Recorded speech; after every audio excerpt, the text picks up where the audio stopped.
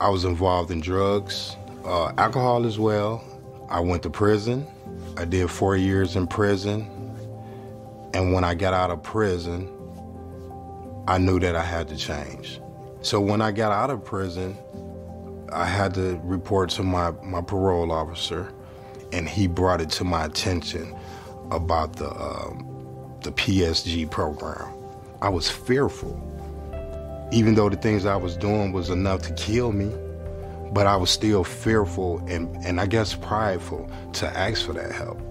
You know, I never really just opened up to anyone. But after that, it's probably like the second encounter with the therapist, I felt comfortable enough to start sharing. I knew if I just kept holding back and not sharing anything like that, I wouldn't get the complete help that I needed. She listened, and she didn't judge. Not one time she didn't judge.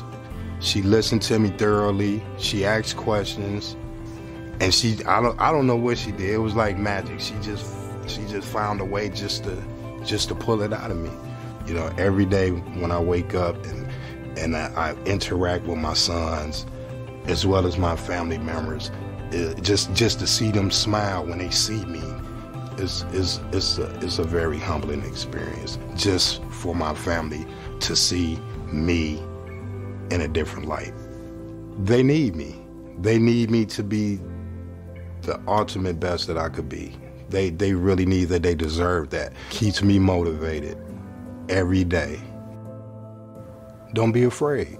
Just ask for help.